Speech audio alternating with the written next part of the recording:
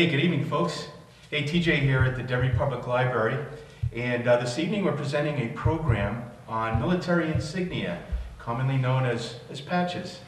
And I brought with me tonight a selection from the museum collection, and these were donated to us last fall by Post 9, the Lester Chase Post 9 here in Derry. In the old Legion Hall, they used to have plexiglass tables set up, and underneath the plexiglass, arriving members to the post would put a patch. And when the Legion home closed down, all the patches were collected up and put into a box where they sat for many a year until this fall, when the post commander brought them over to us at the museum, and upon receiving them, we were astounded at the variety and quality of the patches we received.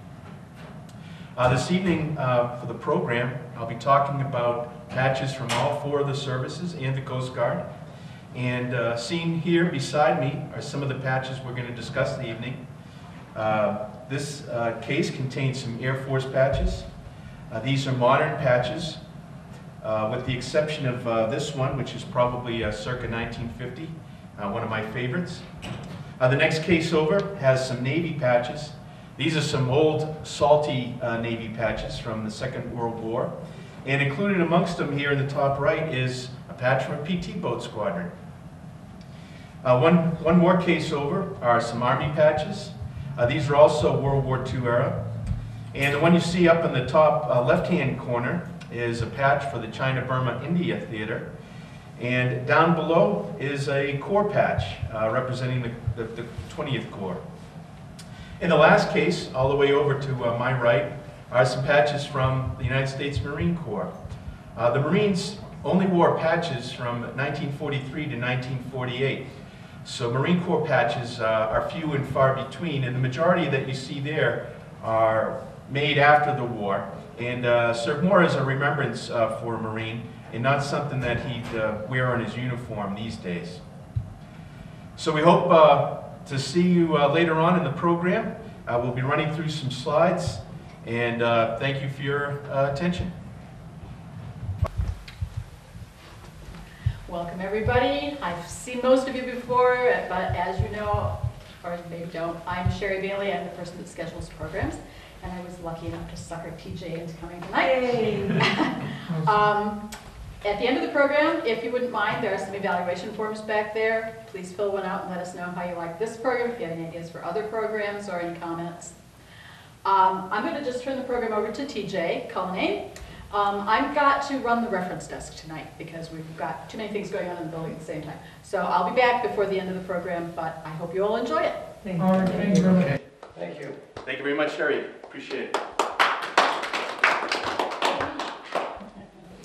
Well, good evening, ladies and gentlemen, and welcome everybody. And it's great to see you, and thank you for braving the elements and coming out to take part in this program this evening. We have a spectacular show on tap for you this evening. And I think I'm kind of crazy for doing this, but what we're going to try to do is jam about 45 years of history into the next 45 minutes. Oh boy. You will be flooded with facts, trampled with trivia. You will feel like your lips have been sewn to a fire hose and the hydrant unleashed on you. And why am I doing this? Why am I subjecting you poor people of Derry to such an onslaught? Well, the method behind my madness is to impart on you what a wonderful legacy this town has in its veterans. There has not been a major campaign in a major war fought by elite units from the big one in World War II all the way through the present day that has not been well represented by the citizens of this fine town. Now you could argue, any town could argue, well, we've had a lot of veterans too, and they've done a lot of great things. But I wonder how many of those towns can prove it. When it comes to talking schmack, as the veterans like to say, they're all from Missouri, the show me state, you know? Show me. Well, we can show you, ladies and gentlemen. We have a wonderful collection. It was donated to us by, or loaned to us, I'm sorry, we just had to do the paperwork last night, as a matter of fact, by our representatives from our own Lester Chase, Post 9. And for many years, over at the Post home, there were tables set up, and the tables were covered with plexiglass. And as a veteran would join the organization, he'd take one of his patches, and he'd slip it under the plexiglass. And it kind of grows on you. You walk in and you see, what, 3rd Division's patch here? Those suckers? Well, let me put down this 4th Division patch. Everybody knows the 4th Division is the best. And so it would go. So over the years, from, let's say, circa 1943 right up through Vietnam, all these patches were collected. And when the Post home was closed, they were gathered up and they were put in, well, a shoebox. And that shoebox made its way to the Derry Museum just last month. And that coincided with Sherry putting out a distress call for a speaker, because over the holidays it's tough to arrange for speakers. So we said, geez, how convenient. We just received this wonderful collection, and why not share this find with the people of the town. So I'm going to go ahead and start. We have, of course, some of the patches. This is just a small representation of what the collection entails. We're going to run through a whole bunch of slides. And the slides are just filled with so much information that if you're an inveterate note taker, you're going to have gray matter streaming out of your ears. So don't worry about that. Because why? Because the patches aren't going to go anywhere. I'm not going anywhere. Mark, the museum curator, and Rick, the town historian, we're here for you at any time on a Sunday afternoon. If you want to mosey on over to the museum and sit down, we can talk patches to your heart's content. And when the museum closes, we can move over to the Halligan Tavern across the street and continue the conversation. Afterwards, if you'd like my phone number or email, I'd be happy to share it with you. And if there's a certain aspect of the program that you think is worthy of more attention, then maybe you could plant a bug in Sherry's ear, and we'll come back and we'll just talk about a certain era of history that may be of interest to you. So we're going to start off our conversation with looking at army patches and how army patches were worn. And we have a patch-laden Ike jacket up here for everybody's perusal. So this jacket, the design of this jacket, actually originated in wartime England.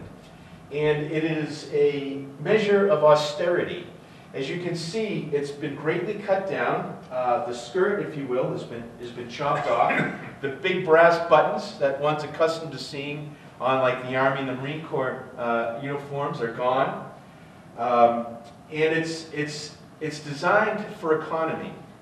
And this particular jacket was a first sergeant's jacket, circa 1945, so the late World War II era. And the Army and the Marines have a proliferation of sergeants that, if you're not familiar with it, can just make your head hurt. There's 5 different kinds of sergeants in the Army alone. So it's good to think of terms and sometimes in pay grades. So the lowest pay grade in the Army is E1. That is a private. And that private doesn't even have a mosquito wing stripe on his uniform. He's the lowest of the low. And then on the other end, you have E9. That's the highest pay grade, and that would be a sergeant major. This gentleman was a first sergeant, so he would be a pay grade E8, one underneath the sergeant major. And you can tell. That's what you were, TJ, right? What's that? Yeah. Yeah, that's what you were. I could only dream. But we know he's a first sergeant from his big chevrons here. So there's 3 up. These are called the rockers, and 3 down, the rollers. And the diamond of the top sergeant in the outfit. So if there was no diamond, this would just be a master sergeant. But the top sergeant would be a company commander's right-hand man. So a company is an organization in the Army of about 100 individuals, and it's commanded by a captain. And that captain needs someone to actually run the company for him, all the day-to-day details. And that person is the first sergeant. So the first sergeant, this first sergeant was assigned to the 13th U.S. Army Corps. This particular organization was formed in 1942 down in Providence. And it landed in Europe in 1944, and it fought its way from the Netherlands all the way to the Elbe River in eastern Germany. And if we look on the other stripe, on the other sleeve, we see that earlier in the war, the first sergeant served with the Supreme Headquarters, even higher than the Supreme Allied Expeditionary Force. This is the European Command. And we know from these service stripes, also known as Hershey bars, that he served for 2 years because each stripe represents 6 months of service overseas.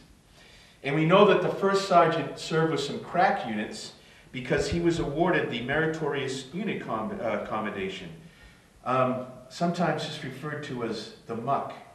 So this guy had a muck on his sleeve, the Meritorious Unit Commendation. So that's how, an example on the Army, for instance, on how the patches were worn on the uniform. Now after the war, long after the war, in about 1956, the German Army was reformed. And they joined NATO, and to make sure they fit in with the NATO crowd, they adopted a version of the Ike jacket. And the Germans, known for their rather fanciful uniforms, were aghast at this particular jacket, and they called it the Affenjacke, or monkey suit, because to them it looked like the little suit that the monkey wore of the organ grinder. You know the organ grinder, and he had the monkey, so that's what they called it. They also called it the Queen Louise, after a cruise ship, because when you sit down in this uniform, it rides up on the back and you get a little tail breeze. So for the Germans, it was called the monkey suit or the Queen Louise. So the trivia has begun, okay? Yeah. You've been warned, you've been warned. All right, let me dig into the slides. And we've already kind of covered the second slide here, which went over how the patches came into the possession of the Derry History Museum. And again, I'd really just like to thank the veterans. Over the past few months, we have just, our cup overfloweth with wonderful donations from both Post 9, represented by Commander Kevin Gurley here, and by the VFW Post 1617.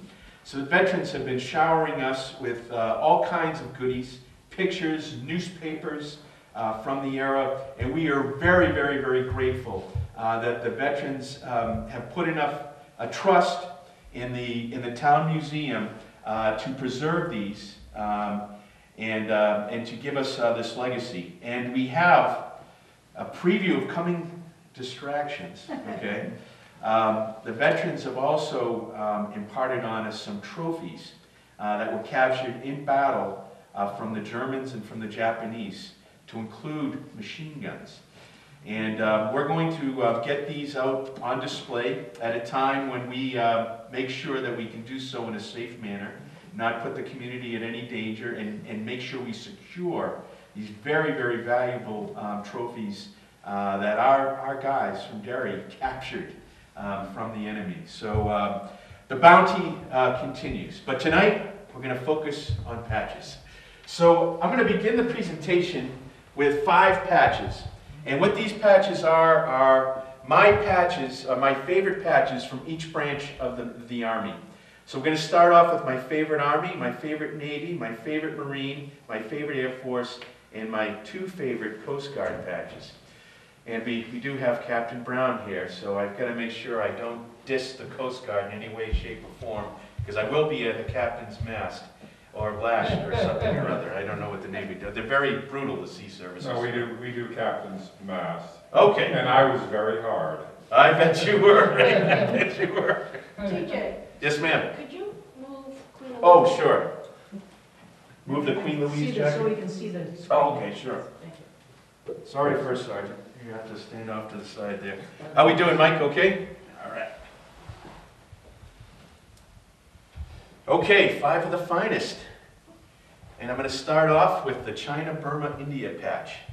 And if you look at Mark Master Marino's jacket here, you'll see he's wearing a replica of the CBI patch because his dad served in that theater during World War II.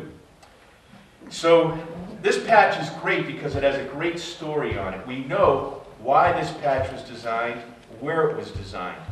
And it may come as a terrible shock to some of you to know that this patch originated in a windowless bar on the northern plains of India after a tremendous Donnybrook between American and British soldiers. But I'll get to that in a minute.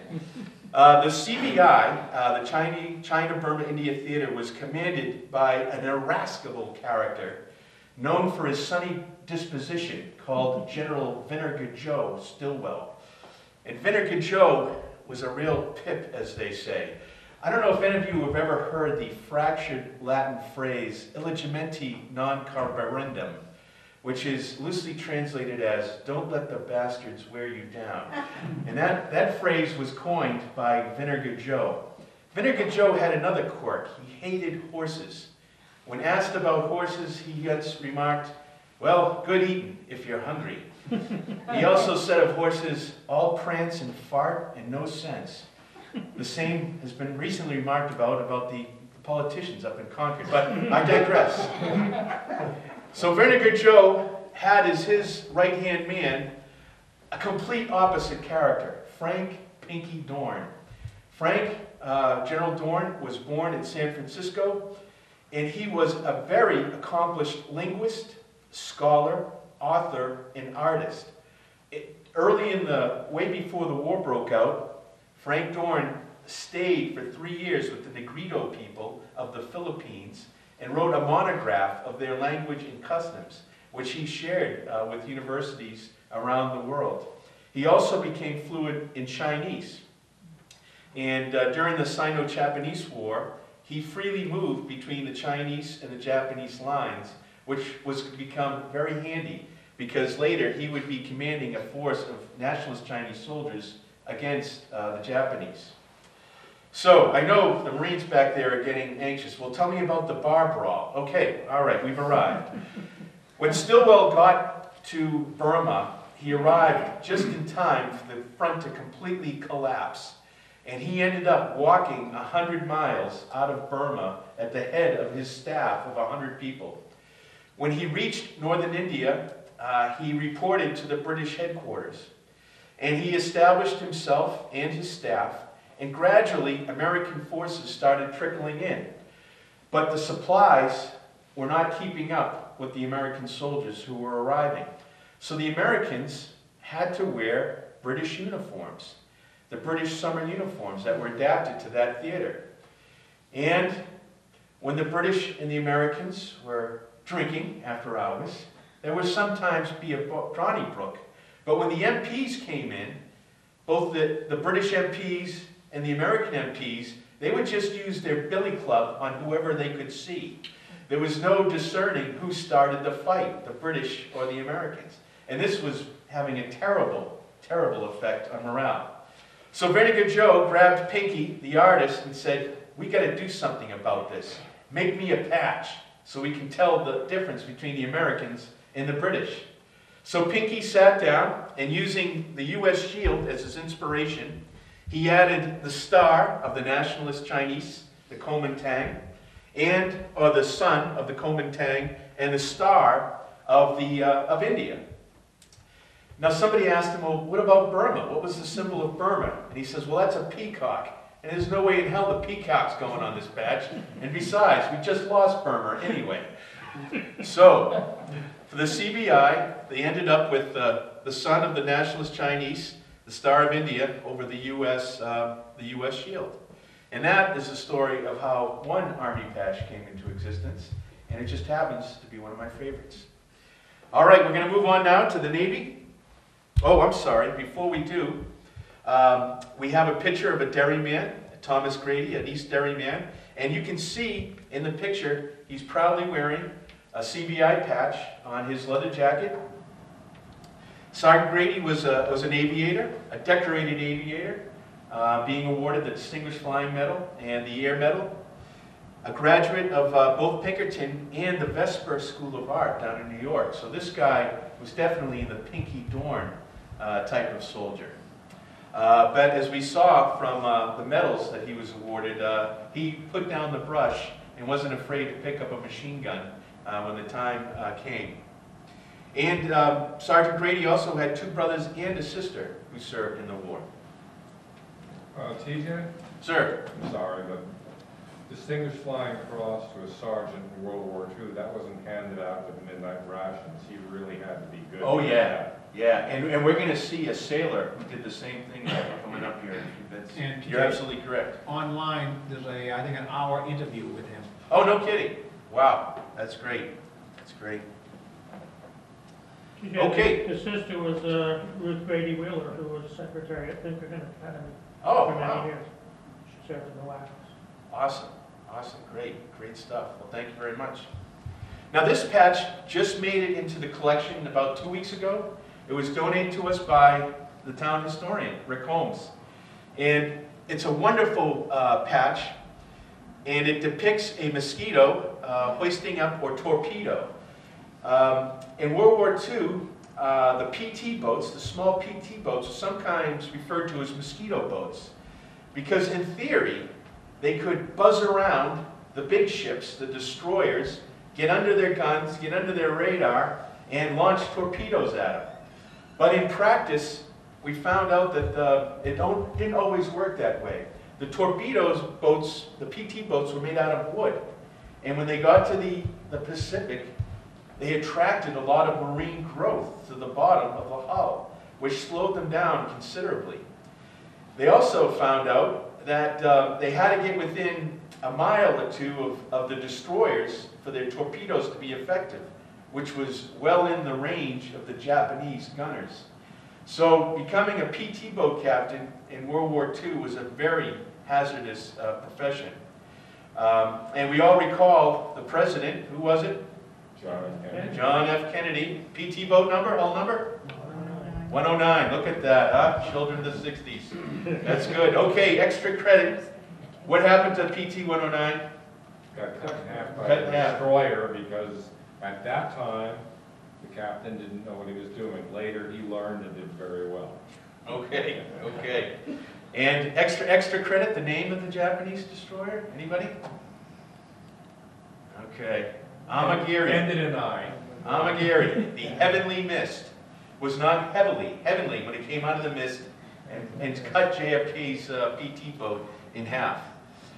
But this particular patch belonged to Motor Torpedo Boat Squadron 31, which saw a lot of active service later in the war in the Solomons, the Marianas, and in Okinawa. And it's just a great patch.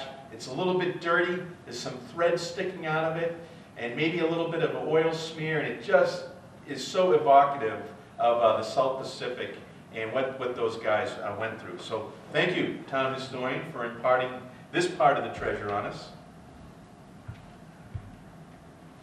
Next up, the Marine Corps. All right, Kevin, I know you were waiting. Why did we have to listen to the Navy before the Marines? Okay. This particular patch, the Marines were not big on patches per se. They wore divisional patches, but only from 1943 to 1948. And then they pretty much stopped wearing patches. But off-duty, they would wear patches. They'd put them on a motorcycle jacket or maybe a set of fatigues that was set aside for special occasions. And this is a Vietnam-era patch from the 1st Battalion, the 9th Marines. And this was a hard-fighting unit. As a matter of fact, it suffered the highest rate of casualties of any other Marine Corps unit deployed to Vietnam. Very, very high casualties. We're talking 93% of the Marines that served in this unit over about a 3-year period were killed in action. So they took on the rather sad name, if you will, the Walking Dead, because so many of them were lost in action. And as you can see, the middle of the patch is the Grim Reaper and the insignia of 1-9. So they never lost a battle. but they did lose a lot of Marines during the fighting. But they could not win against the bureaucrats. And the 1st Battalion, the 9th Marines, fell victim to sequestration and was deactivated this past summer. Some of you are well aware of our Derry Marines that are serving today, especially Lance Corporal Mike Geary, who fell fighting in 2010. And he was assigned to the sister battalion of 19, the 2nd Battalion of the 9th Marines. And about a month before Mike fell in action, another Marine in Fox Company of 29 Marines was awarded the Medal of Honor for shielding his buddies from a hand grenade that was thrown over the sandbags. So the 9th Marines as a regiment, a very, very distinguished unit, and we're very happy to have part of their heritage in our collection.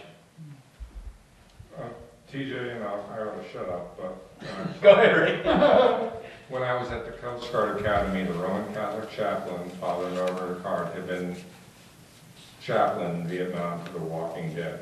Oh, no kidding. Wow. And one time I asked him, I saw he had a Purple Heart, how'd he get that? And he started joking. I said I was caught in the nurses' barracks. But I said, now come on, Father, tell me what happened. And 9th Marines were being bombarded at night. Mortar incoming, you know. So he's evacuating the wounded and praying for the dead or the wounded. And, yeah. Finally, he gets into a bunker and he's running around with a battle helmet and his skivvies. And gets into a bunker finally, and some jarhead Marine, no disrespect, Yeah. both my parents were Marines. He looking at him and said, you know, and just staring at him, and you know, Father said in his usual way, "What the hell's the matter with you? Ever seen a chaplain in his skivvies before?" And he points at his foot. It's got oozing blood from a shrapnel wound that he wasn't even aware of. Wow. Anyhow, That's adrenaline action. Father Ricard died a few years ago. I just feel Wow. inclined to say that. Sorry. Oh, yeah. No. That's what it's all about. Very good. Thank you. Thank you for sharing that. All right. We'll move on to a little bit of a lighter subject now. This patch is my all-time favorite. And it's right here in the case, I think in the first case in the lower right. It's a beautiful patch, and it was one of these off-duty patches that was made for a security policeman assigned to the air base in the infamous Thule, Greenland. And the design of the patch is just beautiful. It's handmade. You can see, of course, the polar bear, but if you look around the air police, they've also incorporated elements of the Northern Lights in the design as well. So it's just a beautiful patch, and it was probably worn like on a varsity letterman's jacket by the policeman up there in Thule, Greenland. And here's a picture of lovely Thule Air Base. So we've had somewhat of a cold winter this year, but in January at Thule, Greenland, the average ambient temperature is 2 below during the day and 16 below at night. But they are subject to heat waves in August when it gets up around 45. And everybody, you know, puts on their t-shirts. But 750 miles north of the Arctic Circle. And the base is still in existence now. And if you tick off this guy with the stripes, you might find yourself assigned to Thule, Greenland. Where right now they're mostly concentrated on missile defense. All right, Ray, here we go. The Coast Guard has a very, very serious mission, but as a service, they have a tendency not to take themselves too seriously. So there are no Grim Reapers or torpedoes or tridents or anything here. We have a couple of patches, probably not worn on the duty uniform. I don't know, Ray could maybe elaborate. But I love this one with Elvis. Elvis, if you're out there, we'll find you, okay? Now that is talking some dedication, okay, to duty here. So I love the Coast Guard every day. They're out there saving lives. The unofficial motto being, you have to go out, you don't have to come back. So while everybody's running for the hills at the hurricanes, they're getting the rotary rings ready to fly into the maw to rescue those who didn't make it out. And I'm sure we're all aware of the heroism that the Coast Guard exhibits day to day, day in, day out. Never funded enough, never get enough money, but they do the job. Now, trivia time. Elvis, did he wear a patch when he was in the service? And what service was it? Army. Army. Army. Okay. All right. Here we go. Elvis, in uniform, 32nd Armored Division, or Armor Regiment, and he would have wore the 3rd Armor Division patch. And he was a very good soldier. Elvis was a very good soldier, very conscientious. And you can see his deportment is immaculate. The first sergeant would have been very happy with how Sergeant Presley turned out in the morning. Okay. All right, so those are the top 5. What we're going to do now, ladies and gentlemen, is we're going to go on that magical mystery ride that I told you about earlier, okay? We're going to start in World War II, and we're going to work all the way up to Vietnam. It's going to be kind of Army heavy because the Army, they wore the most patches. But I didn't leave out the other services. And hold on to your hats, because here we go. The big one, ladies and gentlemen.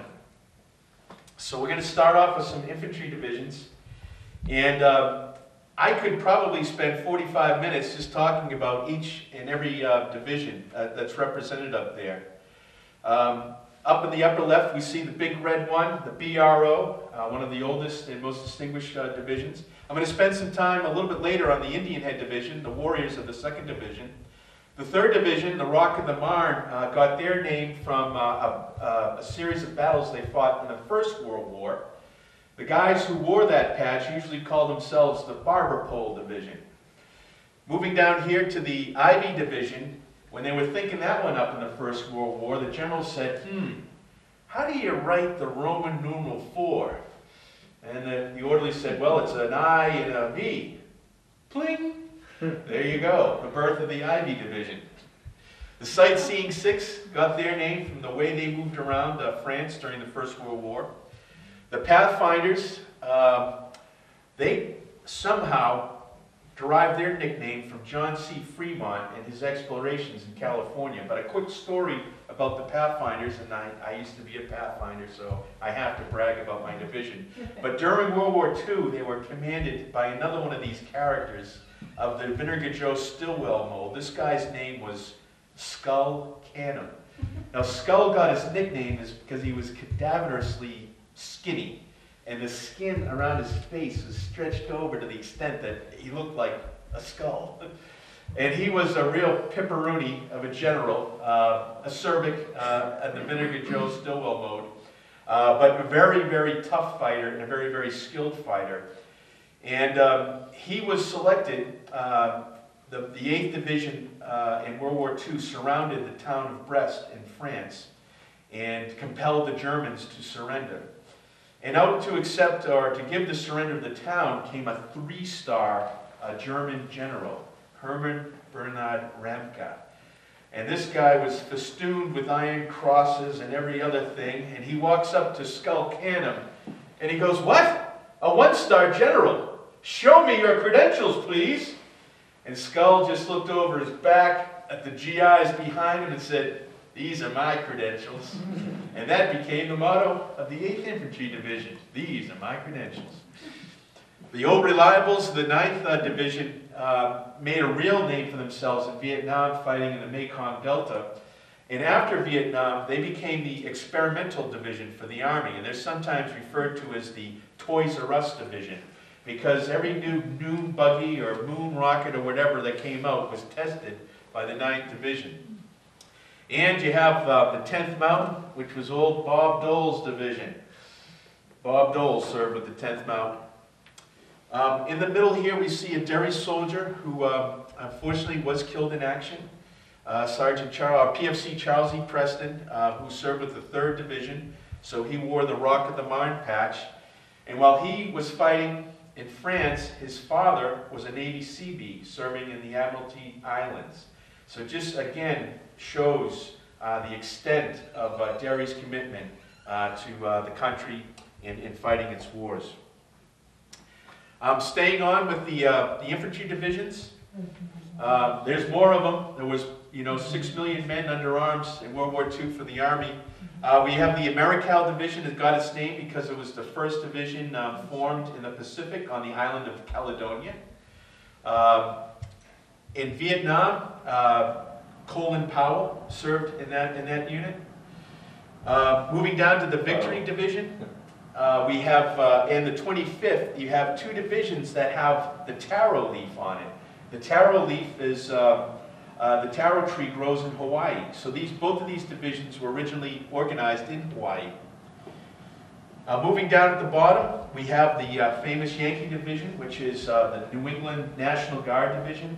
Lester Chase himself was a member of the Yankee Division, as was my father and my uncle.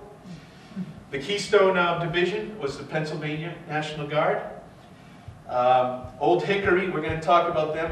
There was a few Derry men who made a good name for themselves serving with the 30th Division.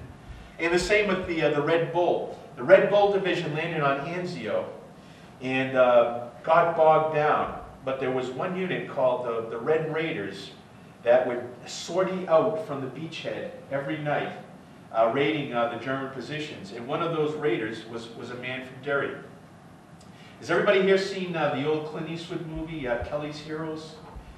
Kelly's Heroes, they wore the patch of the Santa Fe Division. So more trivia thrown at you. How you doing? Hanging in there with me? Everybody okay? My wife's uncle. Oh, really? Yeah? Something. Oh, really? Okay. And he made it. He made it through. Yep, he made it through. Okay, moving on. This will be the final Army divisions. I know the Navy guys are getting a little bit itchy. Oh man, more Army stuff, for crying out loud. The 69th Division was the first one to make contact with the Russians, to shake hands with the Russians at the Elbe River again. And it was also, if you ever watched the Phil Silvers show back in the 60s, Sergeant Bilko. Sergeant Bilko wore the patch of the 69th Division. We had the red circles, and then down here, the 76th Division was the Onaway Division. How the heck did they get that name? Well, before they left the war, the 76th Division was training in Michigan on the grounds of the Chippewa Indians. And the Chippewas had an alert saying, "Onaway," meant that the enemy was coming and to look out. So that's where they took their motto from. The Cross of Lorraine, they took that from their service in the First World War in France. They had the Tough Hombres. That is a T and an O. So that division was mostly made up of Texans and Oklahomans. There must have been some windless bars when those guys went out after duty hours, I'm sure. And then the 9-4s, the Nufgats. The Nufgats, so the 9-4s. That was another division that after the war settled in Massachusetts. And after the war, they designed another patch to replace the good old 9-4. They went with a pilgrim carrying a blunderbuss. And I had the misfortune to wear that patch myself at Fort Bragg during airborne school. So I got up to this tower where we practiced jumping out of the plane. It's a 35-foot tower, and it's basically a zip line. And you stand in the door of the tower, like you're going to jump out of the plane, you hook up, and you jump, and you grab your reserve chute, and you go 1,000, 2,000, 3,000, 4,000, check canopy, to make sure the chute opens. Well, the Green Beret up there said, "What the hell kind of patch is that? What do you work for, Frank Perdue and his chicken factory? Get the hell out of here, boy!" And he throws me out of the thing. There was no 1,000, 2,000. I was like, "Ah!" So I got a no-go on that and had to do a lot of push-ups. But I don't know why they changed from the 9-4 to the Fighting Pilgrim. But I did live to regret that change personally. Okay. I talked about Old Hickory. Old Hickory was a division made up of soldiers mainly from Tennessee, North and South Carolina, and Georgia. And they took their name from Andrew Jackson, a famous soldier of days gone by. And these two Derry soldiers acquitted themselves quite well, well assigned to the Old Hickory Division, with Corporal McGregor here receiving the Silver Star for gallantry in action, and Corporal McDuffie receiving the Bronze Star. And Corporal McDuffie, his job was to run back and forth as a messenger. Sometimes he would be on foot, sometimes he'd be on a jeep, but whether he was running or driving, he was the target of the German artillery, because if he ever got back to the main lines, he could do a lot of damage with the current intelligence that he was bringing back. But he took on that task, and he executed very well, and he was decorated for his services. The armored divisions, Patton's boys. So we had a lot of Derry men who drove the tanks, and I'm happy to report that the tanks, as they cut across Europe, were chopping down the fences surrounding the concentration camps. And the 20th Armored Division, as a matter of fact, they ran down the gates of Buchenwald and liberated those prisoners there. And along with the man from Derry was a staff sergeant by the name of Charles Schultz, who later went on to draw the Peanuts cartoons. And there was a first lieutenant in the 20th Armored Division by the name of Spiro Agnew. Yes. Anybody remember him? Yeah. Yes. Oh yeah. Now you can see this this tank here, a Sherman tank from the 4th Armored Division, and you can see to symbolize the 4th, they just wrote a 4 with a triangle, and that was Army shorthand for 4th Armored Division. And you can see how the triangle is sort of the symbol of the armor. And you have the 3 colors, the cavalry, the infantry, and the artillery, because all 3 elements were combined to form an armored division. The chief weapon, of course, which was the tank. Airborne. All right, you heard my airborne story and how TJ went from being a straight leg to a 5-jump chump. Okay, so if you graduated from the airborne school, you got your silver wings, but you weren't a real paratrooper until you went to one of these divisions and jumped out of a plane. So these are some of the storied divisions of the Second World War, the Band of Brothers, and so forth. And we're going to talk a little bit more of them. This one here, the 13th Airborne Division, I had never even heard of until Kevin brought the box over, and I was looking through it. And the 13th Airborne was organized in the States, but it never made it overseas while the war was going on. So that's why we don't hear too much of it. And I'm going to go ahead and talk about a couple of divisions here. I'm going to start with the famous 82nd Division. And I think most of the people here are very familiar with a ranger from Derry by the name of Walter Borowski. And Walter Borowski was one of the rangers from the 2nd Battalion who scaled the cliffs at Point du Hoc to take out some guns, some German guns that had a bird's eye view of the landing beaches. But when they got up there, they discovered that the guns had been moved. And this is only after they scaled these sheer cliffs with grenades and bullets raining down upon them. But they did find out later on where the German guns were hidden. They did find them, and they did dispose of them. But all the while Walter Borowski was fighting with the Rangers, his brother, Jerry, had jumped in with the 82nd the night before. Now, everybody here has been to Rye Beach or Hampton Beach, right? And you know it is a pain in the neck to get out of there on a 5 o'clock on a Saturday afternoon. And why is that? It's because there's only so many roads that go out of there. And why is that? Well, because all the land behind the beaches are marshes. Well, that was the same in Normandy. You had the beach, but behind the beach were these marshes. And over the marshes were these bridges. So the 82nd and the 101st and British paratroopers were dropped in to secure these bridges, because nobody could get off of the beach, like nobody can get off the beach in Hampton and Rye until you get over one of those bridges through the marshes. Now, some of the bridges were to be blown up so that the Germans couldn't counterattack, and some of them were to be held at all cost so the Americans could break out from the beachhead. So Jerry's outfit was sent to capture the bridges over the Murderay River. And if anybody here has seen Saving Private Ryan, at the climactic battle scene at the end, that is derived from those battles that were fought to secure the bridges.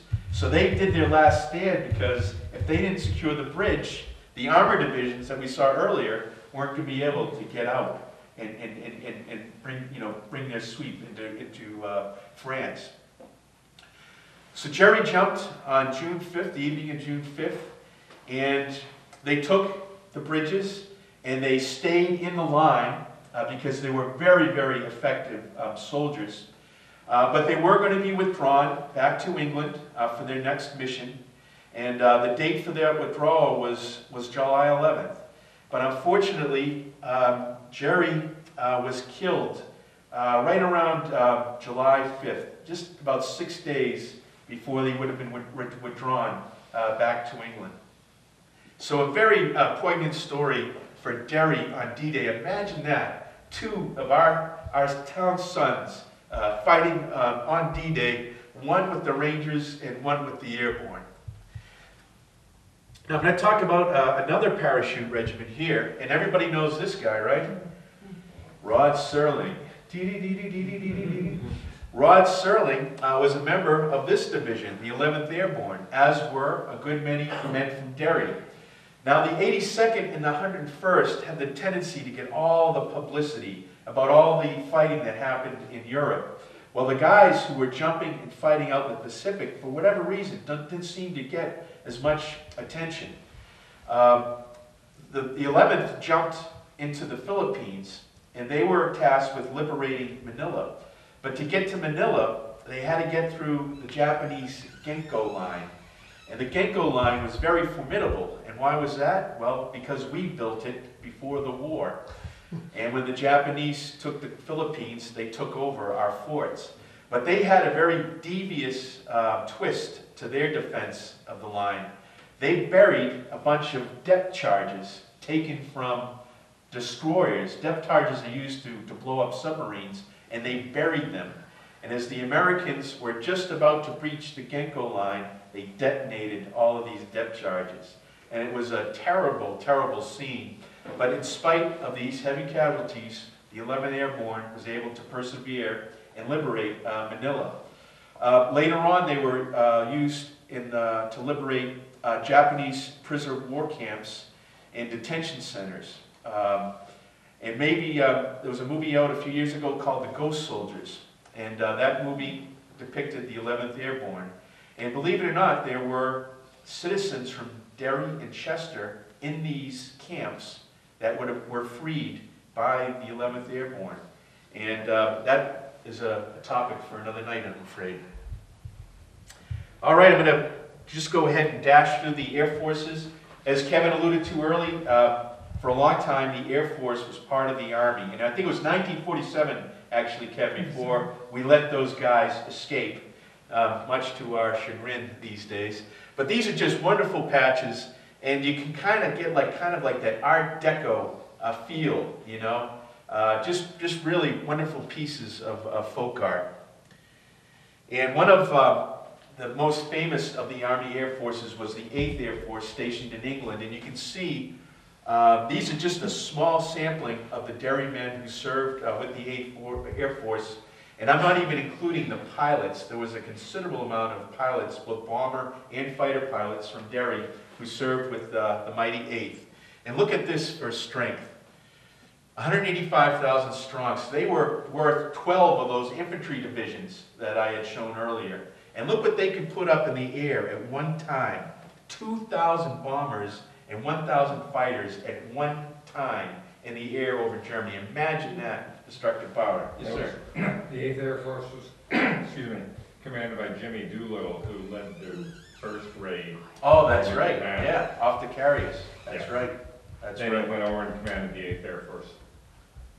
Yeah, very, very formidable division. Okay, we're finally at the Navy. We're the Navy people, okay? All right. So here are some Derry sailors, and these pictures were taken from a newspaper called the Derry Serviceman. So this newspaper was published from 1944 to 1946. And again, they're on microfiche upstairs, but Rick Holmes donated a copy to the museum. They're kind of in rough shape, but what a gold mine they contain. And again, show me. Yeah, Derry had a big showing in the war, prove it. Well, okay. We got it in the newspaper, and we have it with this insignia here. So these are some sailors, and earlier we were talking about the Distinguished Flying Cross and the Air Medal awarded to Staff Sergeant Grady. Well, here is an ordnance man, second class, Francis Lee, who earned them as a sailor. And I think he was probably a rear gunner on a torpedo plane. And he probably splashed some of the Japanese Zeros that were attacking his torpedo plane. And so, yeah, I know something about that. I was a man I knew shortly before he died, about 10 years ago. I managed to get him the Distinguished Flying Cross, long overdue. He was not only a rear tail gunner, he was also the radio man. Oh, okay, right. And to get the Distinguished Flying Cross as an enlisted man in World War II was almost unheard of. And that just didn't happen. You know, I don't want to diminish anybody. Sometimes you see guys walking around with the Bronze Star now, and easy for an officer to, that's unkind to say, but I mean, for enlisted men to get the Distinguished Flying Cross in World War II, you really had to deserve it. Right, right. No, I agree. I agree. Fortunately, these Charles Singh was lost at sea, and Alan Hall, and again, another Derryman, part of the story of Derry at D-Day. He was, you know, crewing a landing ship tank, you know, the vehicles that actually brought the soldiers to the beaches when he was killed in action. So we have some of the Navy patches, the famous CBs. So the CB is Construction Battalion, get it? CB. So that's how they got their name. And you see the famous insignia of the CB. So the front is holding the machine gun, and then he's got a wrench in another one of the claws, and a hammer in another one. And these guys were like the combat engineers of the Navy. When they would take an island, they need to put up an airfield, the CBs would go ahead and build the airfield. Has everybody seen the old John Wayne movie, The Fighting CBs? Yeah. It's one of the few movies where the Duke gets killed. The Duke never likes to die in his movies. So when he does die, he goes out big. And I don't want to ruin The Fighting CBs for anybody if you haven't seen it yet, but, well, he drives a bulldozer into an oil tank to blow up this important Japanese position. So the Duke goes big. And of course, one of the men who was considered to be the father of the CBs was John Laycock from Derry. Has everybody been over the Taylor Library and met Ginny, one of the librarians over there? Ginny was a CB. That's right. Well, I had two uncles who were CB. Oh, wow, that's great, yeah. Well, the CBs were originally just private contractors. Yeah, yeah, and you're right. Construction workers. And the movie kind of brings that out. Right. And they sure know how to drink and fight. Yeah. That has been a recurring theme this evening. I'm not sure why that is. Okay, Leathernecks, this is your time to shine here. And the Marines well represented in Derry. And look at this photo in the middle there. Isn't that just so evocative of the Marines in the South Pacific? He's got his M1 carbine and his helmet with the old frog skin camouflage pattern. And if this guy looks like he could deck you with a single punch, you would be correct, because he was a prize fighter in the Marines, and he won 62 out of his 64 bouts, most of them through knockouts. And it looks like he's in fighting trim there, would you agree? Yeah? This is 4th Marine Division, and again, I come from a Marine Corps family. The 4th Marine Division had only 41 days in combat, but suffered 60% casualties. Wow. Wow. And we'll see, and again, these Marines, were wounded on Iwo in Okinawa, but made it through. And to raise a point here, these are the divisional patches worn by the Marine Corps, but again, only for a very short time, only between 1943 and 1948. And we have the 1st, the 2nd, the 3rd, the 4th, the 5th, and the 6th. So the patches still live on today, like if you drive on to, like, say, Camp Pendleton, whatever division there, you'll see the patch painted on a sign, but they just That's don't the wear them first. on the uniform. Okay, good, good. And there were other organizations, for instance, the Fleet Marine Force, those were or the Marine Air Wing, the pilots and the rear door gunners that we saw in the Navy, as well as those who staffed the Amphibious Corps. And this dragon is just beautifully detailed. These two are original World War II patches, very, very valuable and very, very authentic. Just, again, I feel like breaking out in Bloody Marys chewing beetle nuts or something when I see this kind of stuff. It's great. Okay, we're going to move on to Korea now. And we're going to start with the 7th Infantry Division. So this patch is designed to look like the Black Widow spider, but the soldiers in the division call themselves the Crushed Bear Can Division. And you can see how they got that. When you look at this picture, you can say, well, how can you tell that it's not World War II? And there's a couple of things. First off, most of the soldiers are wearing flak jackets. So that was an innovation that came about in the Korean War, the first wear of the quote-unquote bulletproof vest, or the flak jackets. Another indicator there is the soldier in the middle there. He's an African American. So by now, the units have been integrated. In World War II, the units were still very strictly segregated. So now in Korea, we see the integration of all the units brought on by President Truman. And I just feel this soldier here who's been wounded, I mean, you can just see he's about to collapse. It's really a very poignant photo, and there's a big ding in his helmet. So you wonder if he did, take some shrapnel. And thank God he was wearing his helmet and it stopped it. So the 7th Division, known for its great stand at Port Chop Hill, and the movie with Gregory Peck, some of you might be familiar with that. That was depicted this division. And of course, the fight took place in 1953, and it was pretty much, it wasn't going to change where the line was. But the Chinese kept pushing and pushing. They wanted more terrain. And we just had to stop them because we were at the table, negotiating with them. And it was just such a terrible tragedy for all these 7th Division soldiers to be killed so close to when the armistice was going to be signed, just to prove to the communists that we weren't going to take any more of their guff and we were going to stand for what we had captured. So very, very poignant part of the Korean War. Okay, the Rakkasans, getting back to the paratroopers. Now, what the heck does that mean? Well, the Rakkasans were originally the 187th Regimental Combat Team. They were part of the 11th Division. Remember we talked about the 11th Airborne Division? Well, after the war, they kind of separated into their own outfit, if you will, the 187th Regimental Combat Team, and they were stationed on occupation duty in Japan. So the press officer gets up to the crowd and he says, we have an airborne division here, ladies and gentlemen, stationed in Japan. How do you say paratrooper in Japanese?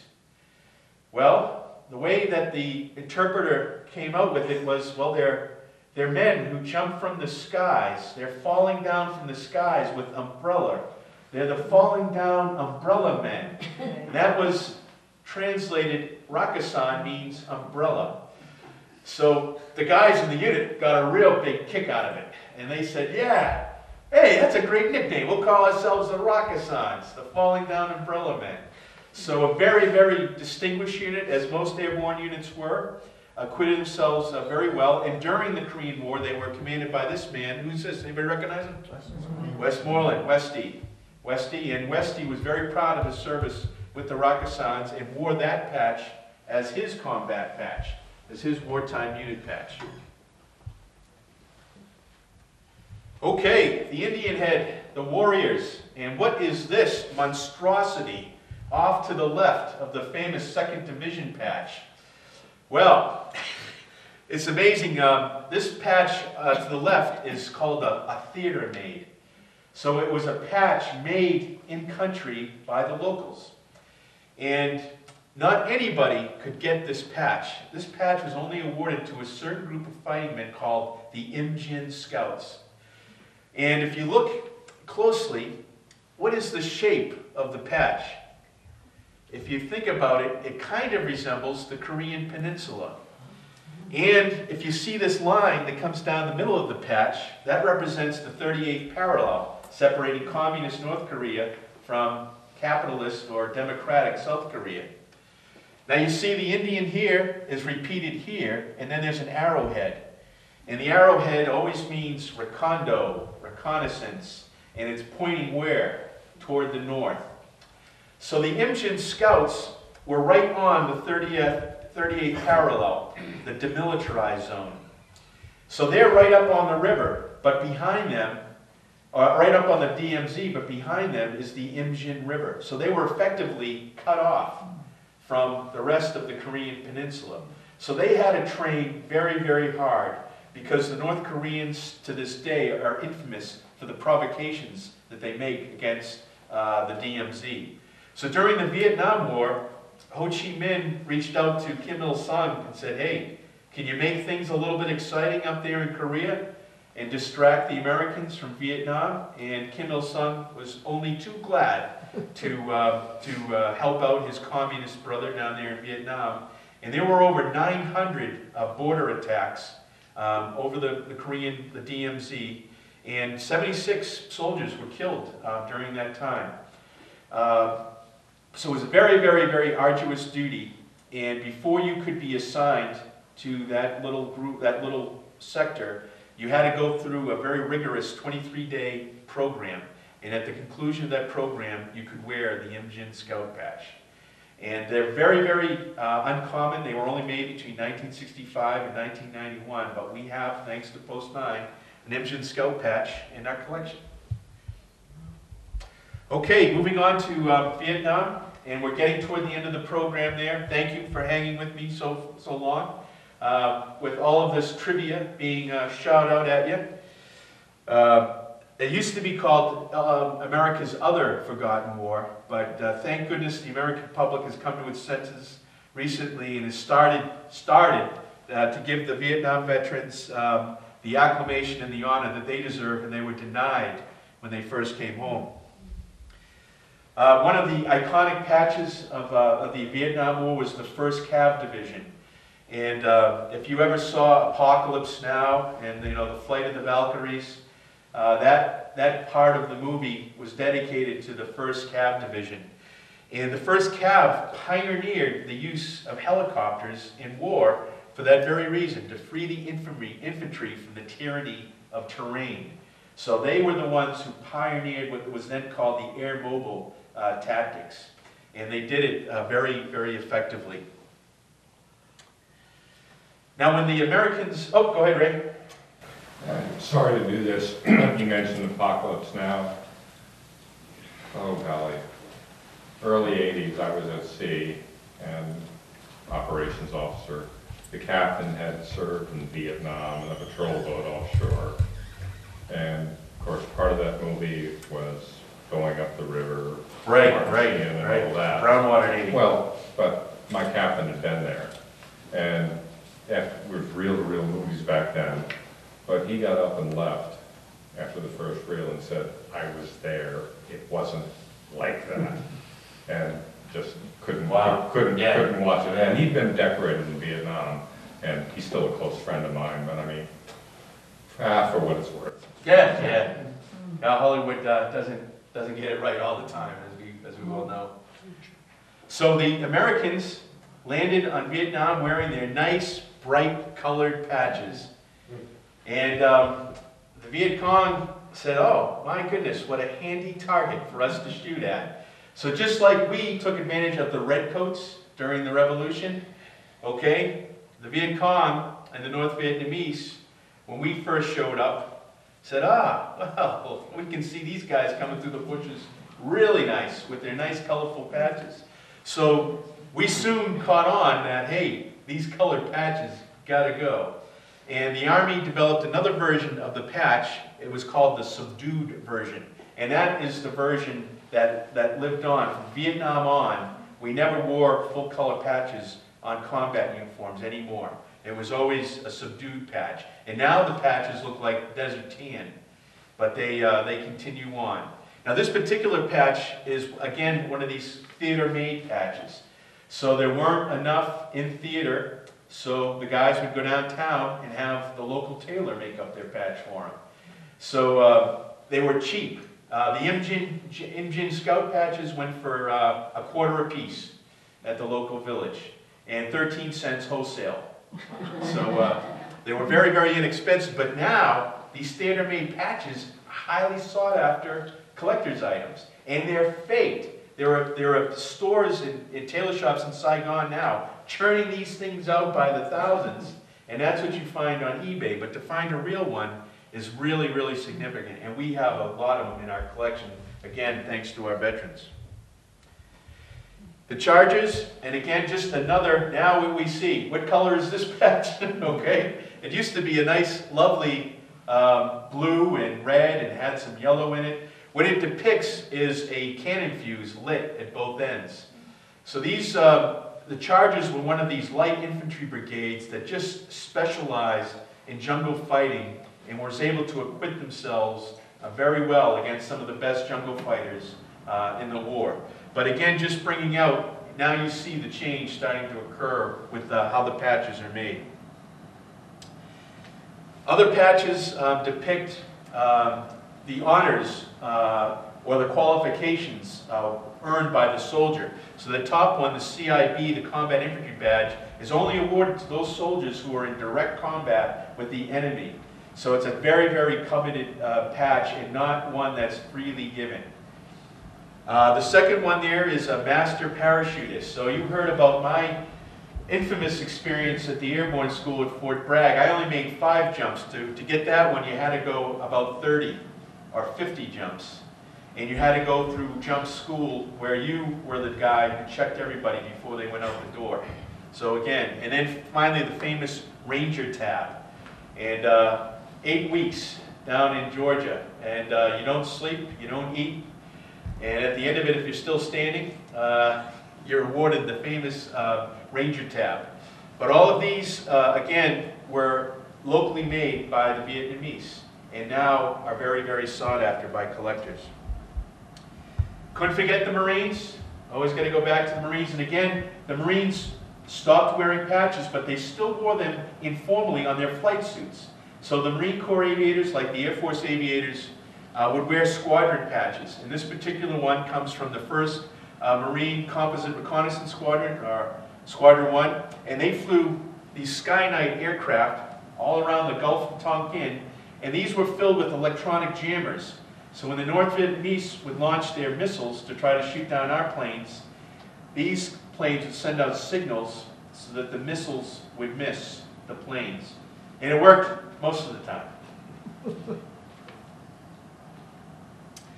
Here's a patch that the GIs would get for a souvenir. And it's kind of rough humor, if you will, the Viet Cong Hunting Club. But what it depicts, as we see in the middle, is a Viet Cong wearing a coolie hat. And the backdrop is the colors of the South Vietnamese flag. But if you look closely, he's in the reticle of a sniper's gun right here. So this was kind of like a joke patch that the guys would get, you know, to sew on their leather jackets when they came home. Made again by a local Vietnamese tailor for, you know, $1 or 50 cents. And it's kind of now reached icon status. And again, it's faked to a great extent. But we have a real one in our collection in the museum. Okay, we're almost at the end of our journey, ladies and gentlemen, and I thank you again for hanging in there. We're going to talk about the Twilight War, the Cold War. So we've heard about all these rough and tough guys picking their teeth with bayonets and jumping on St. Mary Glees and blowing up the Ginkgo line. Here's a guy, a GI, who was stationed at a French palace, the palace at Fontainebleau, the Cour Henri IV, okay, the castle of Henry IV. Can you imagine? How do you score such duty? One guy goes to Vietnam, the next guy he's in Paris. Can you imagine that? So he's sitting down in the PX next to this guy with the 82nd patch on. He's like, hey, how you doing? You like my patch? I've got a quote from Charlemagne on my patch, buddy. In Latin. Huh? What do you think about that tough guy? Do you know who one of the GIs guarding the palace was? Senator Ted Kennedy.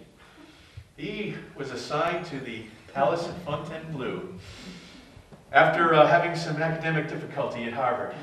He had to go into the Army for a little while, but his dad fixed it, so he got a sweet assignment.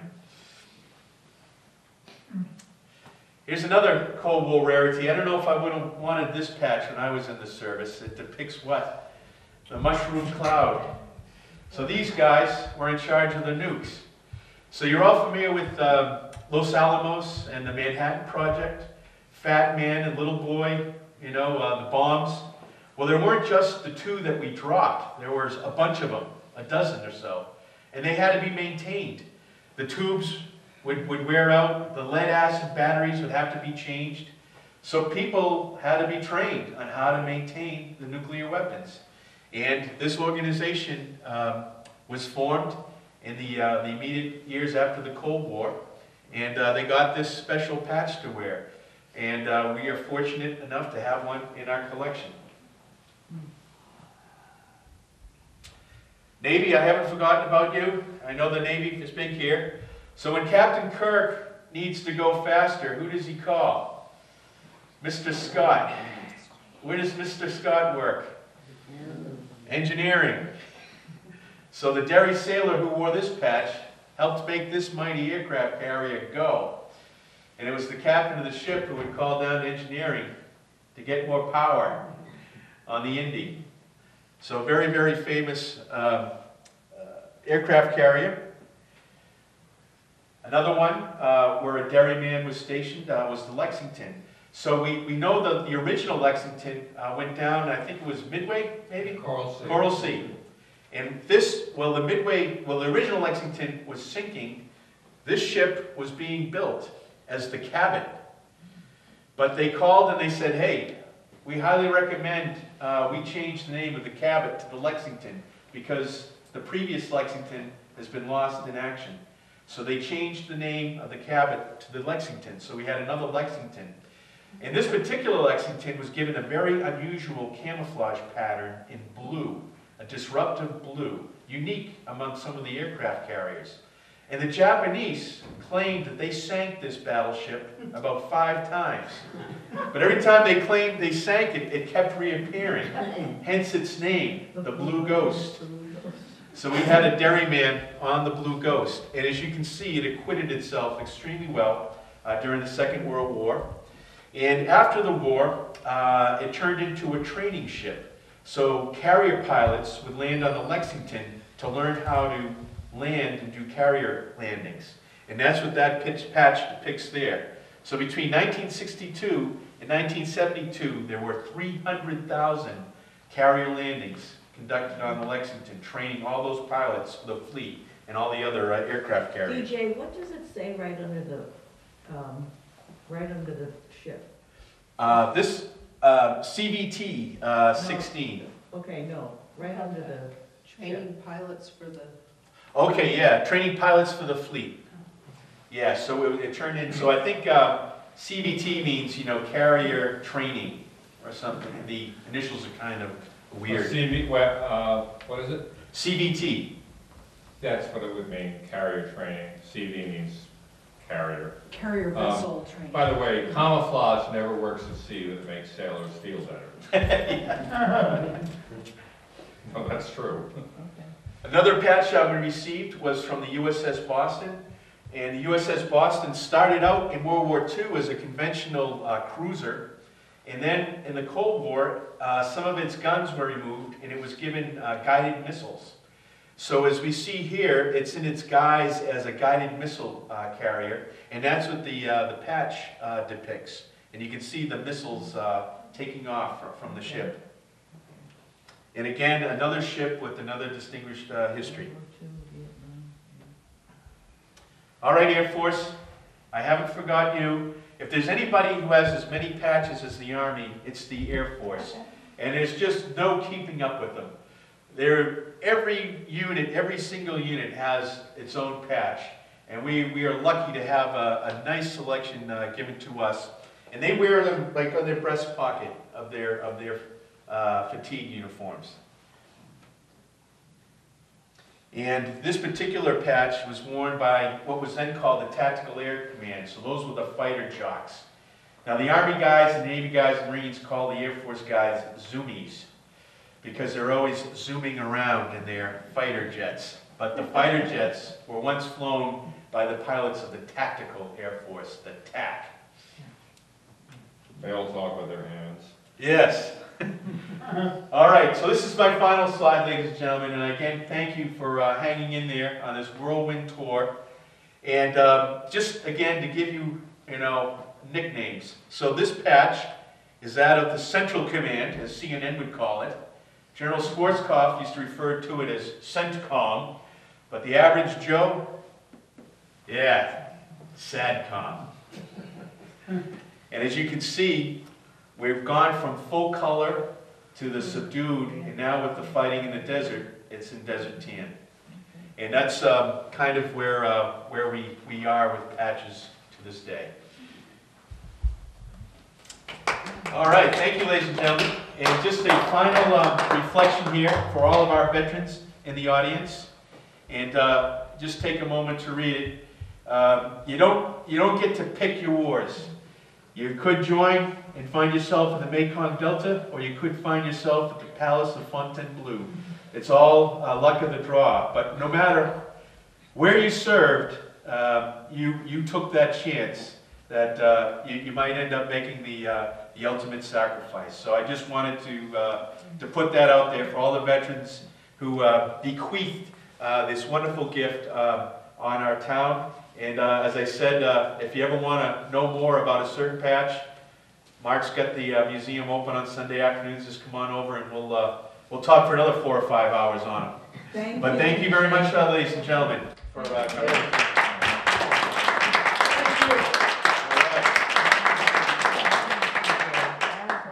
Okay, anybody have any questions? Is anybody still awake, first of all? Come on, that was good. Okay, anybody have any questions?